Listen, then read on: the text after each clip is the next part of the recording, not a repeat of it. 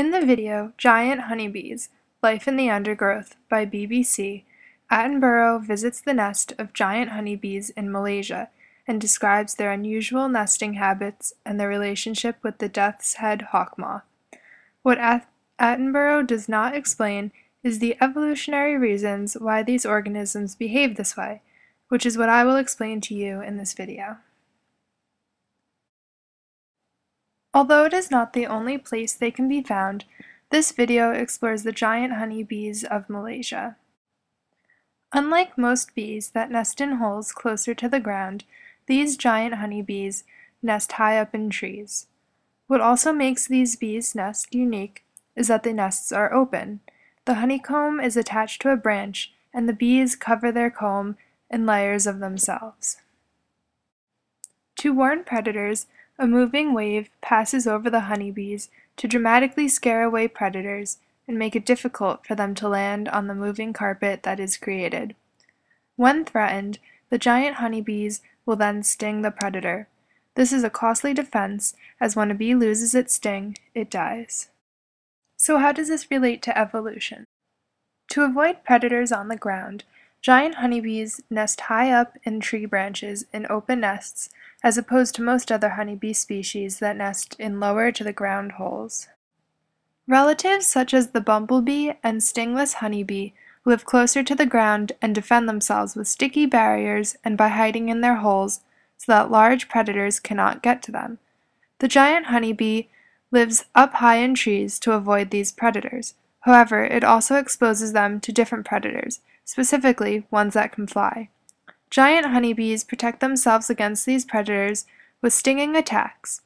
Evolutionally, giant honeybees nest so high up as a result of the variety of size of worker bees and the competition for nest cavities. The giant honeybees nest where they do for several other reasons. The smooth branches make it hard for climbing animals to hang on while climbing to reach the bees.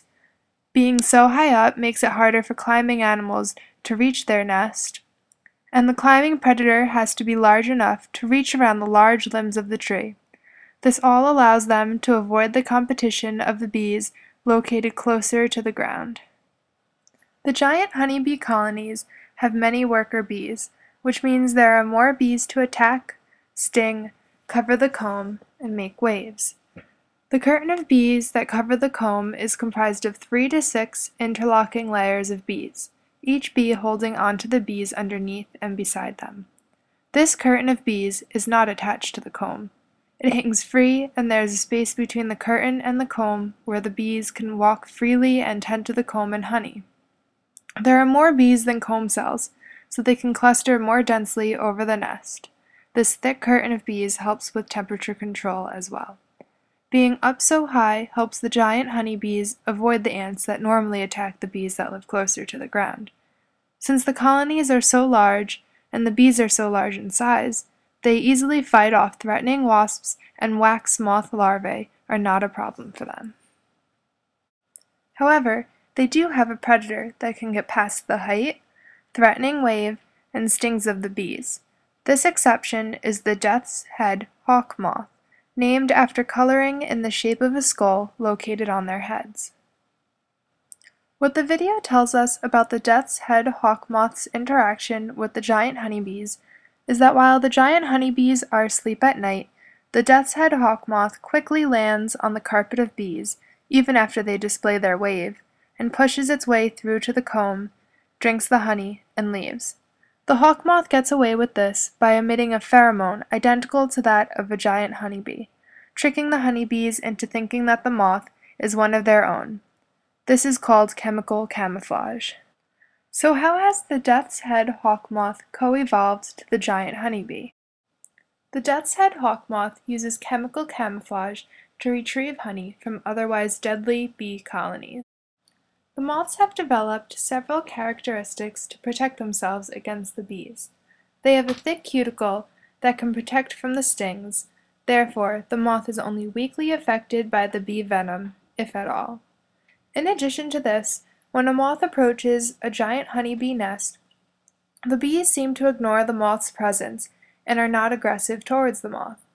There are hypotheses as to why this is, saying that a high squeak that the moth makes reduces the bee's aggressive behavior. Queen honeybees are known to make a sound that vibrates the comb, which makes the worker bees freeze, and moths have shown to also be able to mimic this sound. However, what really makes the moths invisible to the bees is their camouflage odor. The chemical odor is created by the moths to mimic the pheromones created by the bees themselves, and is not picked up from the bees, as it can be detected on moths that have never even been near a bee colony. This means that all death's head hawk moths are born with this chemical scent. An experiment was done where the odor compounds from the moths were put in test tubes, along with a control of plain solvent and others. These tubes were placed in bee comb cells, and only the solvent tubes were removed from the cells by the bees because they could not detect the moth's odor, leaving those tubes in the comb cells.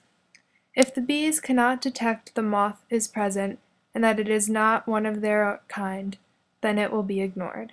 So, through evolution, giant honeybees developed the habit of nesting high up in trees, as that is what allowed them to outcompete other bees near the ground. An original honeybee with a gene mutation that caused it to start a nest in a tree branch was successful in outcompeting others. This made the bee more likely to survive and reproduce more bees with this gene, creating a species that nests in branches.